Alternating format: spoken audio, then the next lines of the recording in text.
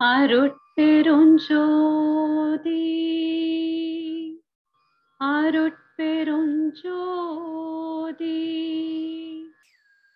தனி பெருங்கருணை அருட்பெருஞ்சோதி பைகளில் முட்டையில் பாரினில் வேர்வினில் ஐபெற அமைத்த அருட்பெருஞ்சோதி தாய் கருப்பையினுள் தங்கிய உயிர்களை ஆய்வுற காத்தருள் அருட்பெருஞ்சோதி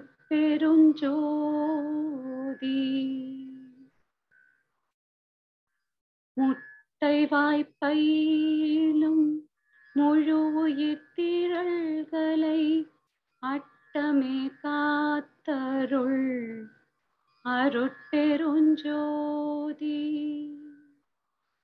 நிலம் பெரும் உயிர் வகை நீள்குழு அனைத்தும் அலம் பெற காத்தருள் அருட்பெருஞ்சோதி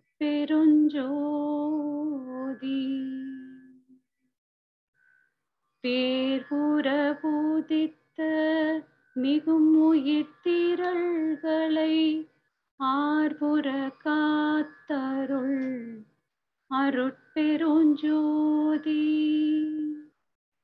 உடல் உறுப்பினியால் உயிர் உடல் கொடாவகை அடலுற காத்தருள் அருட்பெருஞ்சோதி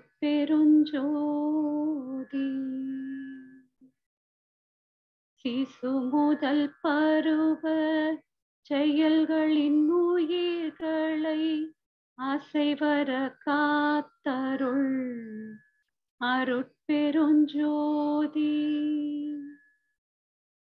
உயிருறும் உடலையும் உடலுறும் உயிரையும் அயர்வர காத்தருள் அருட்பெருஞ்சோதி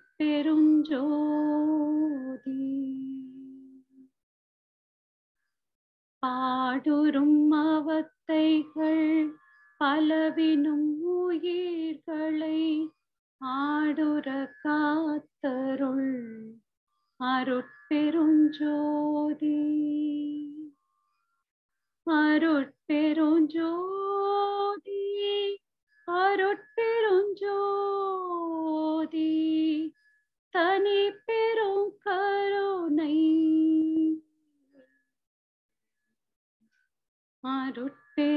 அருட்பெருஞ்சோதி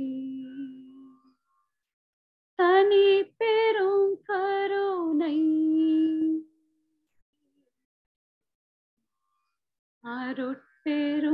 அருட்பெருஞ்சோதி. வாழ்க வையகம், வாழ்க வையகம், வாழ்க வளமுடன். குரு வாழ்க, குருவே துணை.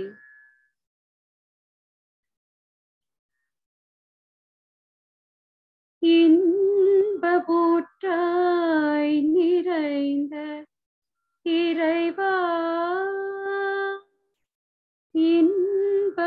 இன்பபூற்றாய் நிறைந்த இறைவா, அன்பு ஊற்றாய் பெருகி அனைத்துயிர்க்குள் அறிவாய்.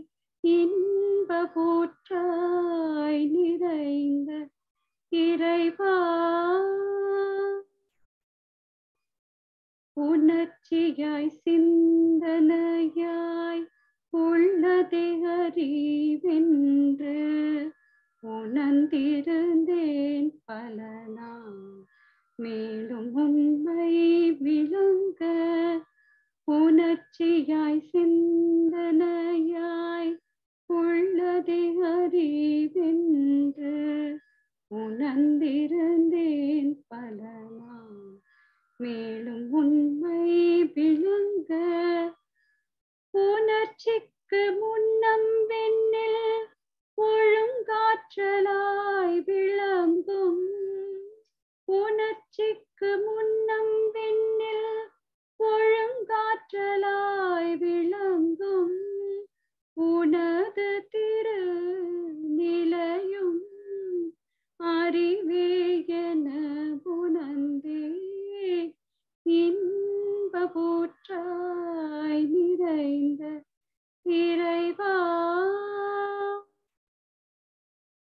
ஆதிநிலை வெளியில் அறிவும் விரைவுமாக அடங்கியுள்ள தன்மையே அணு முதல் அனைத்துக்குள்ளும் ஆதிநிலை வெளியில் அறிவும் விரைவுமாக அடங்கியுள்ள தன்மையே அணு முதல் அனைத்துக்குள்ளும் நீதி ஒழுங்கமைப்பாய் நேர்முக காட்சிகளாய் நீதி ஒழுங்கமைப்பாய் நேர்முக காட்சிகளாய் நிறைந்த திருவருளை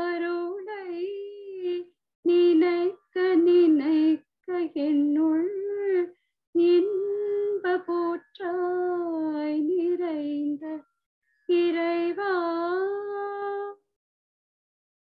பரமனு முதலாய் பார்வின் மீன் அனைத்தும் பம்பரம் போல் சுழன்று மிதந்துருண்டுன்னில் நாடும் பரமனு முதலாய் பார்வின் மீன் அனைத்தும் பம்பரம் போல் சுழன்று மிதந்துருண்டுன்னில் நாடும் தரமறிவேகென்னும் தத்துவம் உணர்ந்திட்டேன் தரமறிவேகென்னும் தத்துவம் உணர்ந்திட்டேன் தற்பரனாக உன்னை என்னுள் உணர பெற்றேன் இன்ப போற்றாய் நிறைந்த இறைவா உன்னிலே நான் அடங்க என்னுள்ளே நீ விளங்க உனது தன்மை ஒளிர எனதுள்ளம் தூய்மை பெற்றே உன்னிலே நான் அடங்க என்னுள்ளே நீ விளங்க உனது தன்மை ஒளிர எனதுள்ளம் தூய்மை பெற்றேன் இன்னும் வேறென்ன வேண்டும் இப்பேறு பெற்ற பின்னர் இன்னும் வேறென்ன வேண்டும் இப்பேறு பெற்ற பின்னர் எடுத்த மனித பிறப்பு எய்தியதே முழுமை இன்ப போற்றாய் நிறைந்த இறைவா அன்பு ஊற்றாய் பெருகி அனைத்துயிர்க்குள் அறிவாய் இன்ப போற்றாய் நிறைந்த இறைவா இன்ப போற்றாய் நிறைந்த இறைவா. வாழ்க வையகம், வாழ்க வையகம், வாழ்க வளமுடன். வாழ்க வையகம், வாழ்க வையகம், வாழ்க வளமுடன். வாழ்க வையகம், வாழ்க வையகம், வாழ்க வளமுடன். வாழ்க வையகம், வாழ்க வையகம், வாழ்க வளமுடன். வாழ்க வையகம், வாழ்க வையகம், வாழ்க வளமுடன். நன்றி.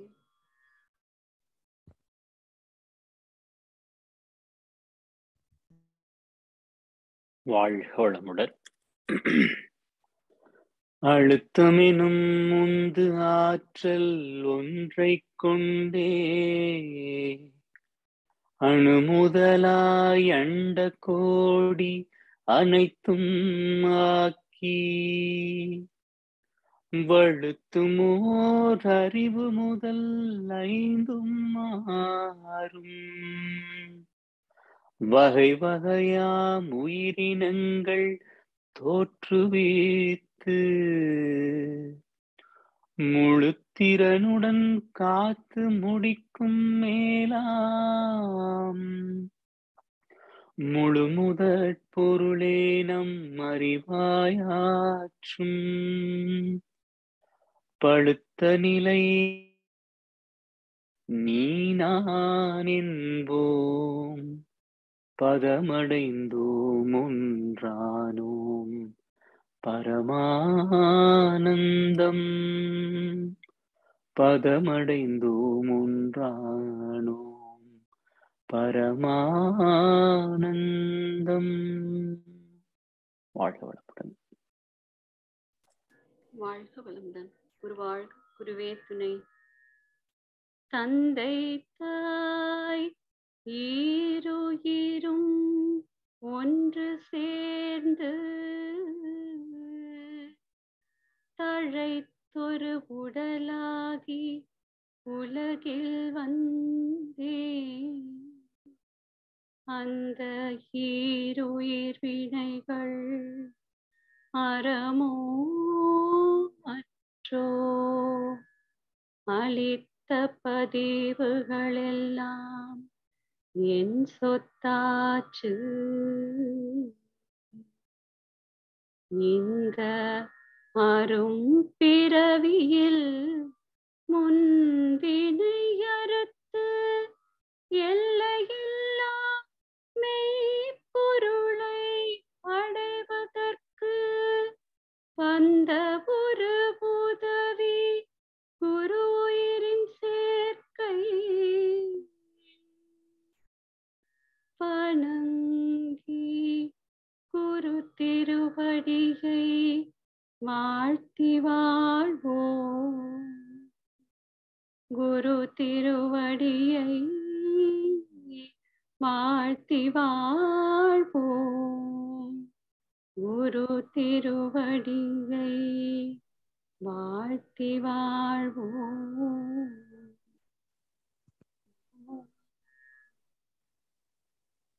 நன்றிகளம். வாழ்க. எப்பொருளை எச்செயலை எக்குணத்தை எப்பொருளை எச்செயலை எக்குணத்தை எவ்வுயிரை ஒருவர் அடிக்கடி நினைந்தால் அப்பொருளின் தன்மையதாய் நினைப்போராற்றல் அறிவினிலும் உடலினிலும் மாற்றம் காணும். இப்பெருமை இயல்பூக்க நியதியாகும். இப்பெருமை இயல்பூக்க நியதியாகும். எவரொருவர் குருவை மதித்து ஒழுகினாலும் தப்பாது குரு உயர்வு மதிப்போர் தம்மை தரத்தினில் உயர்த்தி பிறவி பயனை நல்கும். பிறவி பயனை நல்கும்.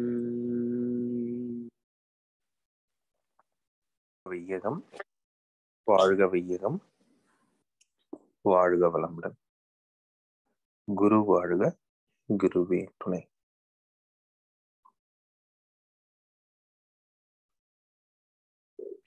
பாவப்பதிவுகளும் போக்கும் வழிகளும், அதுல நம்ம வேதாத்ரி மகரிஷி என்ன சொல்லியிருக்காங்க யோசிப்போம். நம்ம கர்மங்கள்ங்கிறது 3 வகை. பிராரத்த கர்மம், சஞ்சித கர்மம், ஆகாமிய கர்மம்.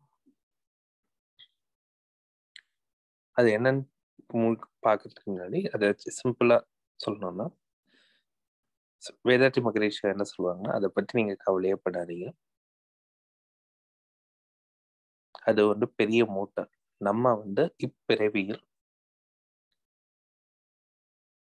அதை குறைக்க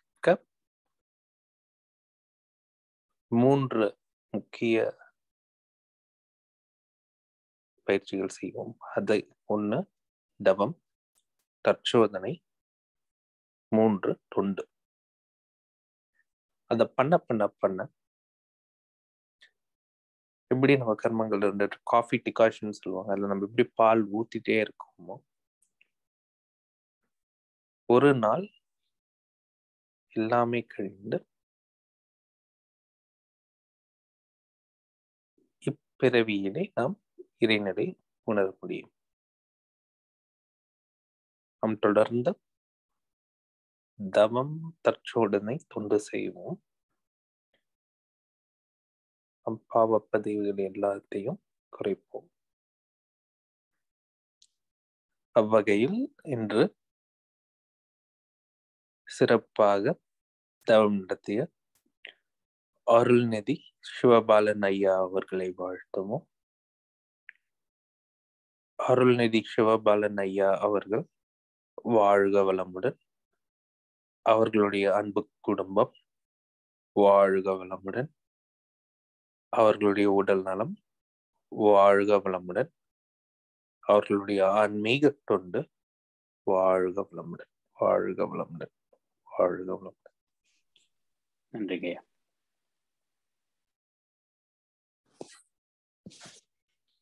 Be blessed by the divine.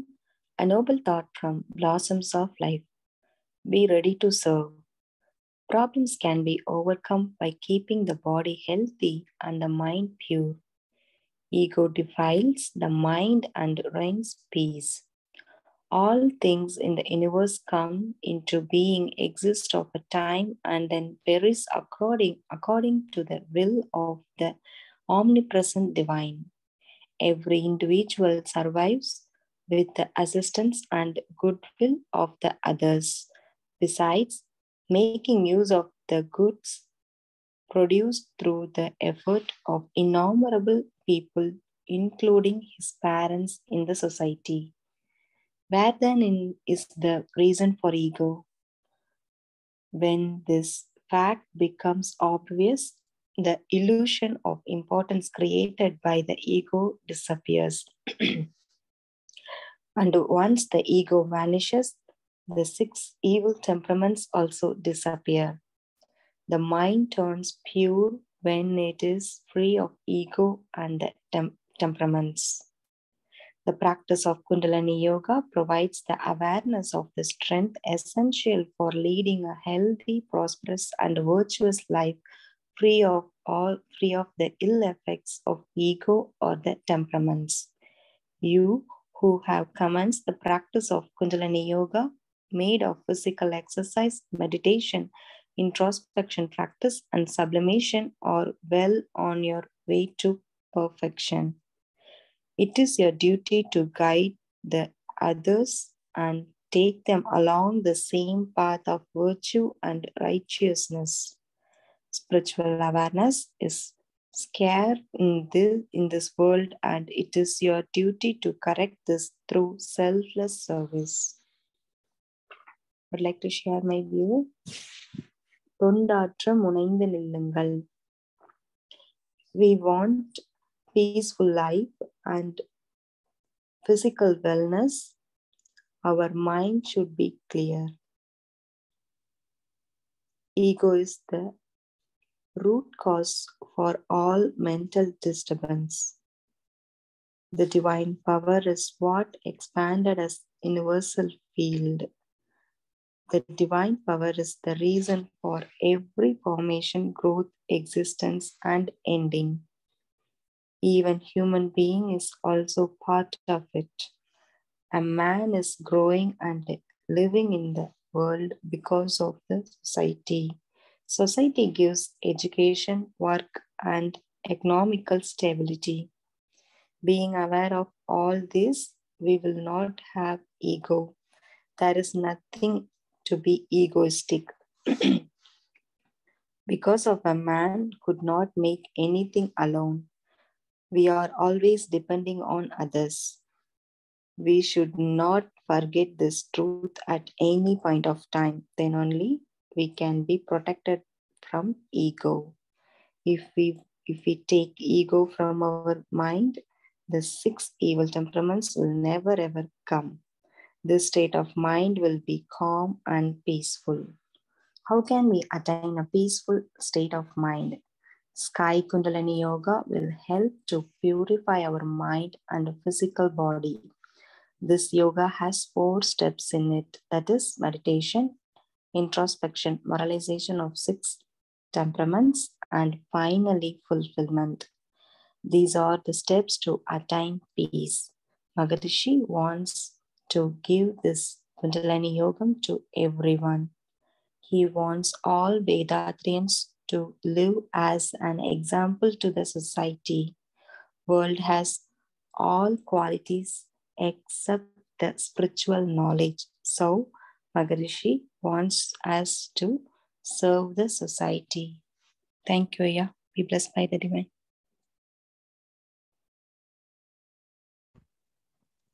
Be blessed by the divine. Everyone, join together and bless our Sky Master, Arulnidhi Ramya Karthikeyanamma, for sharing the blossoms of the world, blossoms of the life with us. By the grace of the divine power and our Guru's grace, Arulnidhi Ramya Karthikeyanaya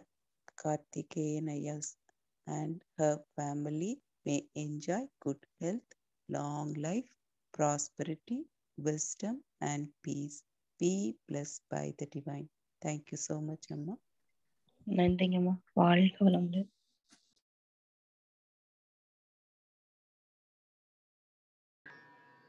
வாழ்க வையகம், வாழ்க வையகம், வாழ்க வளமுடன். குரு வாழ்க, குருவே துணை. ஞான களஞ்சிய கவி. சூனியத்தை காண முடியாது எண்ணுவதால் பார்வையினால் சூனியத்தை இன்னபடி என அறிய முடிந்திடாது. எண்ணத்தால் யோகித்தே சூனியத்தை ஏதோ ஒருவாறாக உணரலாகும். எண்ணத்தை எண்ணத்தில் லயிக்கச் செய்து எண்ணத்தை பழகுபவர் எப்போதேனும்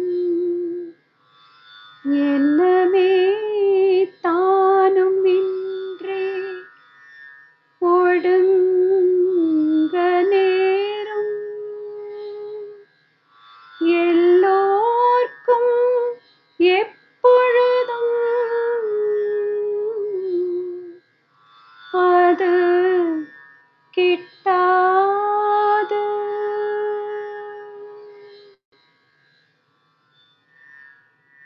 நன்றி. வாழ்க வளமுடன். Be blessed by the divine. Good morning, everyone. Today's poem. Static state or absolute space cannot be seen. The static state or absolute space cannot be just understood either by seeing or identified by a thought. The human mind cannot understand the functioning might of nature because the mind is limited in its reach and capability. Maharishi says, sometimes we can understand by making guesses or assumptions with the intention of knowing what is God, but the truth cannot be limited or conditioned by thoughts. In the thought form, mind still takes images and shapes. Thinking is also a part of the biomagnetic conversion and consumption. Deep thinking or contemplation allows mind to settle inward and go beyond thought to experience the oneness. Some may experience this state through practice of bringing down the frequencies of the mind waves to subtle levels. But Maharishi says this is not possible to experience all the times and by everyone. Thank you for the opportunity. Be blessed by the divine.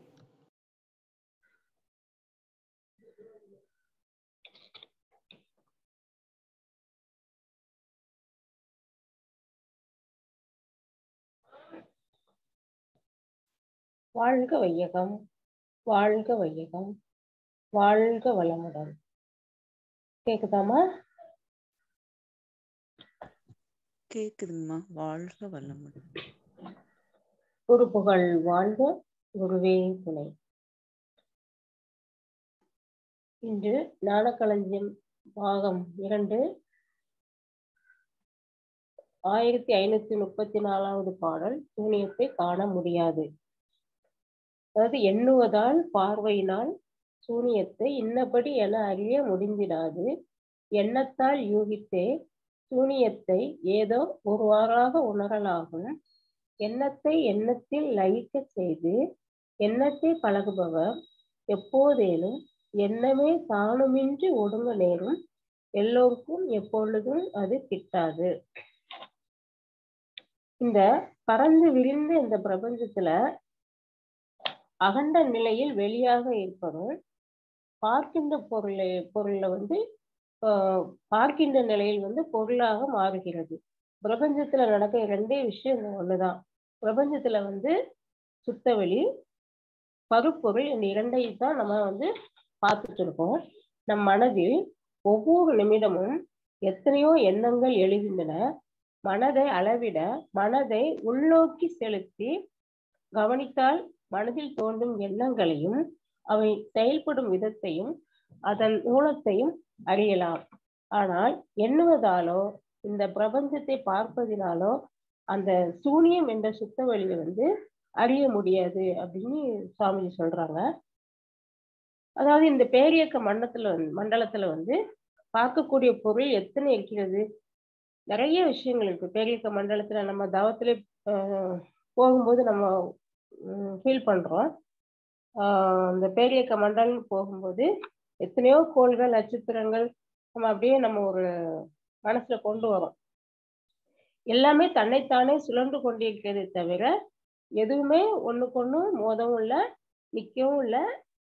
அது அந்த விஷயம் அப்படி நடந்துகிட்டே இருக்குது. எல்லாமே சுழற்சி தான். இப்பொழுது நம்மளே பாத்தீங்கன்னா, நம்மளே உட்கார்ந்துட்டு இருக்கோம், நம்ம நினைக்கிறோம். ஆனா இல்லை, நம்மளும் இந்த பூமி சுத்திட்டு இருக்குது இல்லையா? அப்ப நம்மளும் சுத்திக்கிட்டே தான் இருக்கோம். இது நமக்கு இதெல்லாம் பத்தி எதுவுமே நமக்கு தெரியல. அதாவது அந்த சுத்தவெளின்ற அந்த சூனியத்தை நம்மளால உணர முடியாது அப்படின்னுதான் இந்த கவியில சொல்ல வராங்க. இப்ப பூமி 25,000 மைல் வேகத்துல தன்னைத்தானே சுத்தி கொண்டு இருக்குது இல்லையா? அப்போ நம்மளும் அதோட சேர்ந்து சுத்திக்கிட்டு தான் இருக்கோம். இந்த சக்தி இந்த அண்டங்களுக்கு எப்படி வந்தது? இதுக்கு ஒரு பவர் இருந்தாதானே இதை சுத்த முடியும். இவ்வளவு அண்டங்கள் யாவும் எப்படி சுழல்கிறது என்று பார்த்தால் எல்லாமே அணுக்களின் கூட்டுதான். இதை பரமாணுக்களின் தொகுப்பு என்கிறார்கள். இதை விஞ்ஞானிகள் அணு என்றால், விஞ்ஞானிகள் என்ன சொல்றாங்கன்னா, அணு என்றால் எலக்ட்ரான், புரோட்டான், நியூட்ரான் என்ற பல துகள்கள் எல்லாம் சேர்ந்ததுதான் அப்படின்னு சொல்றாங்க. இப்ப விஞ்ஞானிகள் என்ன சொல்றாங்க? விஞ்ஞானிகள், தத்துவ ஞானிகள்லாம் என்ன சொல்றாங்கன்னா, அந்த அணுவை பிரித்து பிரித்து கொண்டே போனால் இதற்கு மேலே இனி எந்த வகையிலும் பிரிக்க முடியாத ஒரு நுண்ணிய துகள் மூலக்கூறு எதுவோ அதுதான் அணு அப்படின்னு சொல்றாங்க. இது ஞானிகள் சொல்ற அணு இது. அப்படின்னா அந்த சிறிய நுண்ணிய துகளிலே சுழலும் சக்தி இல்லை என்றால், சுழலும் நியதி இல்லை ஆனால் அவைகள் எல்லாம் சேர்ந்த கோள்களிலேயே சுழலும் சக்தி வராது இல்லையா? இதுதான் அனுமானம். அந்த சிறிய அணுல அந்த சக்தி இல்லைன்னா எல்லா பொருளையுமே அந்த சக்தி கிடையாது. அந்த அந்த புரிஞ்சுக்கிற அந்த அறிவு தான் 6வது அறிவு. அதுதான் அந்த அனுமானம் சொல்ற அந்த 6வது அறிவு. கண்ணால் பார்க்கிறதை காரணம் கொண்டு ஆராய்ந்து பார்க்கிற போதுதான் 6வது அறிவை பயன்படுத்திதான் இதை நம்ம உணர முடியும். அப்பவும் அந்த அறிவை மட்டும் பயன்படுத்தி இதை நம்ம கொஞ்சம் உணரத்தான் முடியுமே தவிர, இந்த அண்டத்தில் ஒவ்வொரு பெரிய கோள்களும் சுழன்று கொண்டே இருக்கின்றன என்றால் அது எதனால் ஆக்கப்பட்டது என்று பார்க்கின்ற போது அது நுண்ணிய துகள்களான, அதாவது ஆகாச துகள்கள் சேர்ந்ததுதான் பருப்பொருள். இப்பொழுது துகள்ல என்ன அதை விட வேற என்ன இருக்கிறது இந்த பிரபஞ்சத்திலேன்னு பார்த்தா சுத்தவெளிதான் இருக்குது. சுத்தவெளின்னா நம்ம நினைக்கிற மாதிரி இல்ல. அதுல சுத்தவெளினா ஒண்ணுமே கிடையாது. இப்போ பேரியக்க மண்டலத்தை தாண்டி நம்ம சுத்தவெளிக்கு போறோம். சுத்தவெளியில ஒண்ணுமே கிடையாது. ஆனா அதை நம்ம நினைச்சு பார்க்கும்போது நமக்கு ஒரு மாயையா தெரியுது இல்லையா? காரணம் என்னன்னா அது ஒன்றுமே இல்லையானால் அதை தவிர ஒன்றுமே இல்லாத பிரபஞ்சத்துல இந்த அணு விண் எப்படி வந்திருக்க முடியும்? சுத்த வெளியில ஒண்ணுமே இல்லைன்னா இதுல எப்படி வந்திருக்க முடியும்? அதை நம்ம வந்து யோசிச்சு பாக்குறோம். அப்போ இதுல ஒரு கேள்வி நமக்கு வருது. இந்த பேரியக்க மண்டலத்துல எத்தனை பெரிய பொருள் வலிமையுள்ள பொருள்கள் உள்ளன? நமது பூமி மாத்திரமே எத்தனையோ கோடி டன் எடை உடையதுன்னு சொல்றாங்க.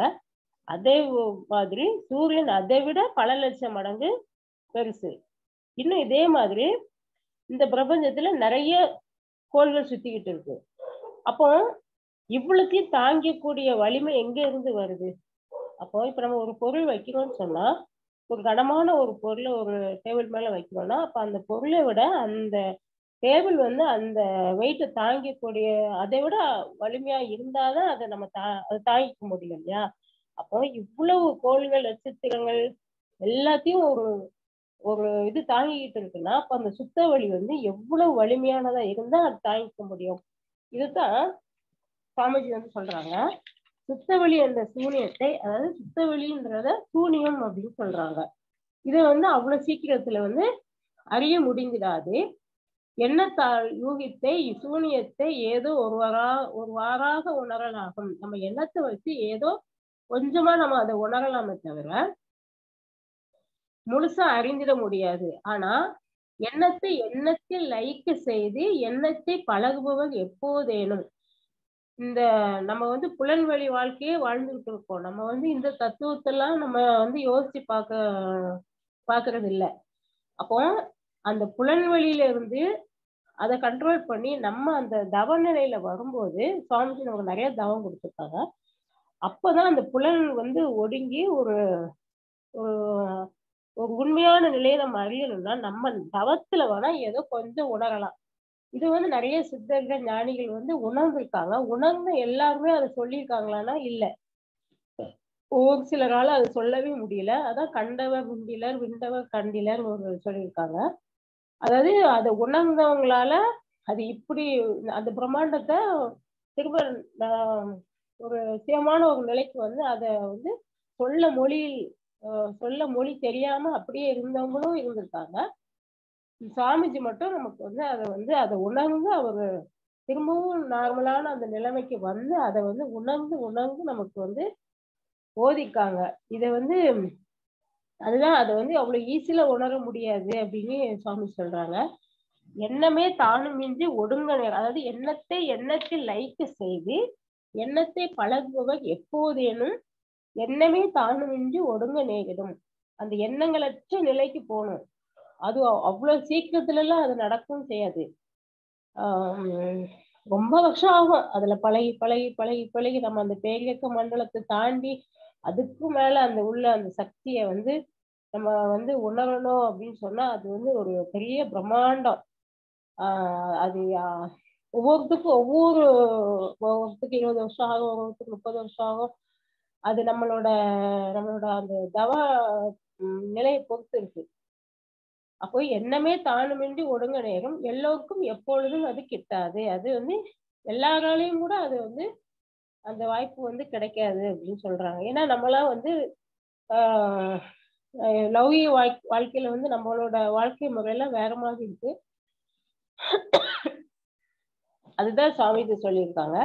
அப்போ ஒரு பொருள் சுத்துதுன்னா அது தாங்குற பொருள் எவ்வளவு வலிமையானதா இருந்தா நம்மளாம் இந்த இதுல இருக்க முடியும். இத்தனை கோள்கள் இந்த பூமியா இருக்கட்டும், சூரியனா இருக்கட்டும், இன்னும் துணைக்கோள்கள் நட்சத்திரங்கள் எல்லாமே சுத்தி வருதுன்னா அப்ப எந்த அளவுக்கு சுத்தவெளி வலிமையானதாக இருக்கும் அப்படின்னு சுவாமி சொல்றாங்க. அப்போ எந்த பொருளை சுத்தவெளியே ஒண்ணுமே இல்லை என்று சொன்னோமோ அதுதான் வலிமை உள்ளதாக இருக்கிறது. அதை உணர்ந்த தத்துவ ஞானிகள் தான், அதாவது அந்த தத்துவத்தை உணர்ந்தவர்கள் அதற்கு எல்லா ஆற்றலும் உடையது என்று பெயரிட்டு அழைத்தனர். எல்லா ஆற்றலும் உடையது என்று பெயரிட்டு எல்லா பொருள்களும் அதன் அகத்தே உடையது என்று சொன்னார்கள். அதுக்கு எல்லா ஆற்றலும் இருக்கு, எல்லா ஆற்றல் உள்ள பொருளும் அதுக்குள்ளே இருக்குது.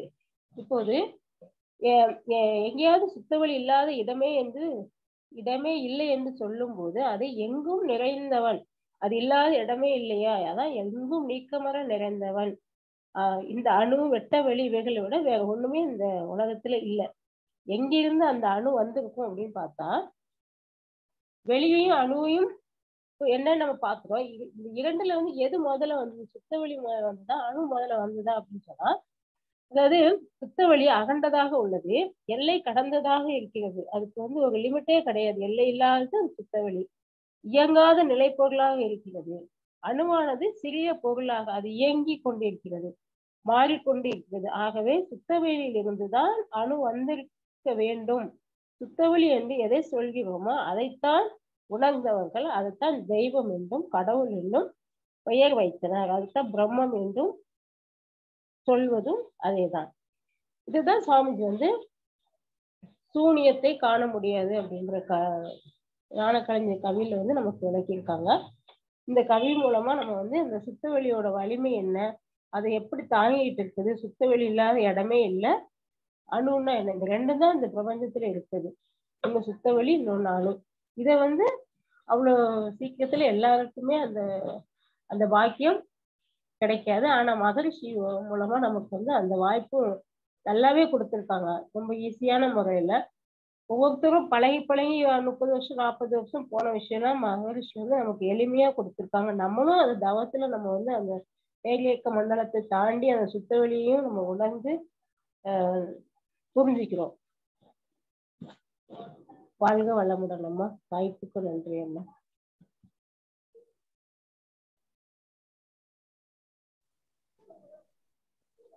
குரு வாழ்க, குருவே துணை. இன்று நமக்காக மகானின் கவியையும் அதன் விளக்கத்தையும் மிகச் சிறந்த முறையில் வழங்கிய ஞானாசிரியர் அருள்நிதி சொர்ண விஜயா அம்மா அவர்களை அனைவரும் இணைந்து வாழ்த்துவோம்.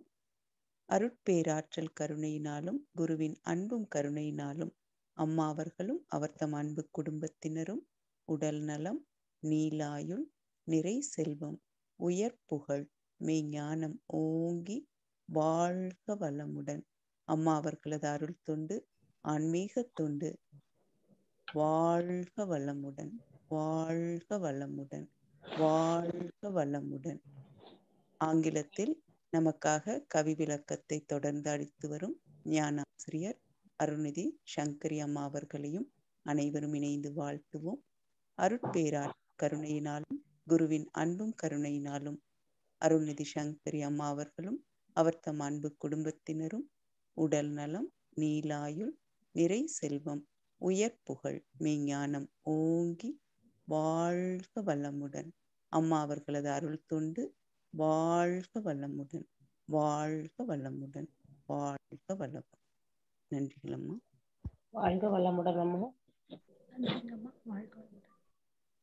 நன்றிகளை. வாழ்க வளமுடன். பாடல்கள் பாடி நிகழ்வை நிறைவு செய்யும் தருணம்.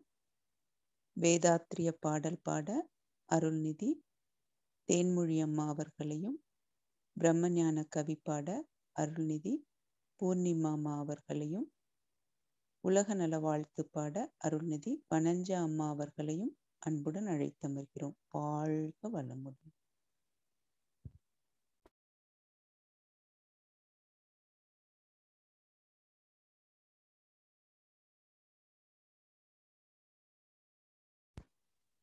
வாழ்க வளமுடன். வேதாத்திரிய பாடல். போரில்லா நல்லுலகம், பொருள் துறையில் சமநீதி, நேர்மையான நீதிமுறை, நிலவுலகுக்கோராட்சி,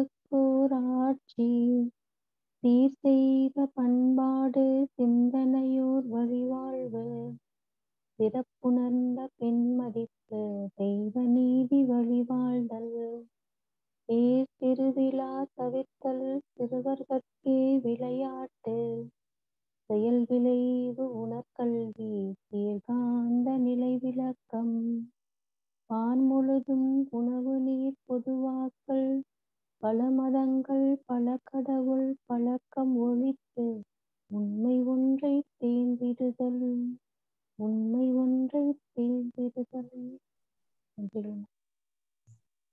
வாழ்க வளமுடன் அம்மா. பிரம்மஞான கவி. இறைவெளியே தன்னிருக்க சூழ்ந்தழுத்தும் மாற்றல்,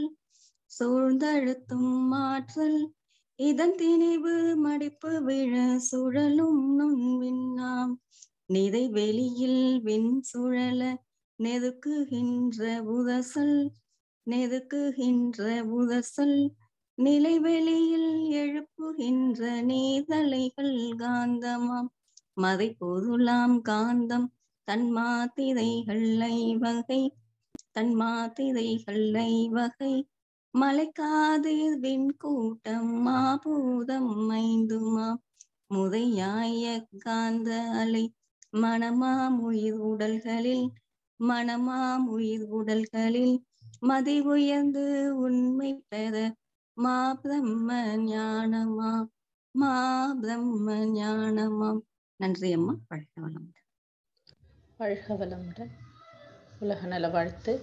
உலகமெல்லாம் பருவமழை ஒத்தபடி பெய்யட்டும், உழவரெல்லாம் தானியத்தை உவப்புடனே பெருக்கட்டும், பல தொழில்கள் புரிகின்ற பாட்டாளி உயரட்டும், பகுத்துணர்வில் தொகுத்துணர்வு பண்பாட்டை உயர்த்தட்டும், கலகங்கள் போட்டி பகை கடந்தாட்சி நடக்கட்டும், கல்லாமை கடன் வறுமை கலங்கங்கள் மறையட்டும், நலவாழ்வை அளிக்கும் மெய்ஞான ஒளி வீசட்டும், நம் கடமை அறவாழ்வின் நாட்டத்தே சிறக்கட்டும், நம் கடமை அறவாழ்வின் நாட்டத்தே சிறக்கட்டும், நம் கடமை அறவாழ்வின் நாட்டத்தே சிறக்கட்டும். வாழ்க வையகம், வாழ்க வையகம், வாழ்க வளமுடன். நன்றிகள் அம்மா. வாழ்க வளமுடன். வாழ்க வளமுடன். பாடல்கள் பாடிய அன்பர்கள் அனைவருக்கும் நன்றிகள். இன்றைய தவத்தில் கலந்து கொண்ட அன்பர்கள், தவத்தை வழிநடத்தி தந்த நற்சிந்தனை வழங்கிய ஞான ஆசிரியர்கள் மற்றும் பாடல்கள் பாடிய அன்பர்கள், நிகழ்வை ஒருங்கிணைத்தவர் அனைவரும் வாழ்க வளமுடன். அவர் தம் அன்பு குடும்பம் உடல் நலம், மனவளம், பொருள் வளம், அருட்தொண்டு, ஆன்மீக தொண்டு வாழ்க வளமுடன், வாழ்க வளமுடன், வாழ்க வளமுடன். இத்துடன் இன்றைய இந்த காலை நிகழ்வு இனிதே நிறைவுறுகிறது. அனைவருக்கும் இறையருளும் குருவருளும் துணை நிற்குமாக என்று கூறி வாய்ப்பளித்தமைக்கு நன்றி கூறி நிறைவு செய்து கொள்கிறேன். நன்றிகள் ஐயா. வாழ்க வளமுடன்.